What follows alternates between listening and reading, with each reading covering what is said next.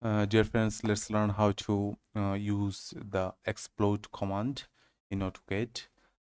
For example, this triangle and this one single object. If you select this object, the whole rectangle will be selected.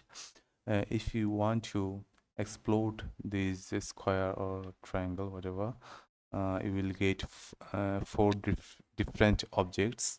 As there are four sides, so four objects will be created if you explode it. So you can do it by simply a command, that is explode explode this one, or you can click here on this icon.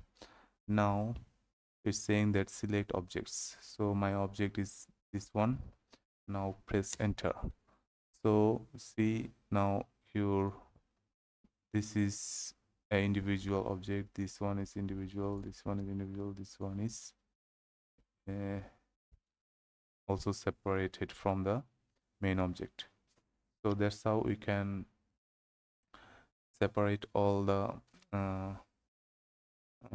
objects from a single object. Thank you guys. Thanks for watching.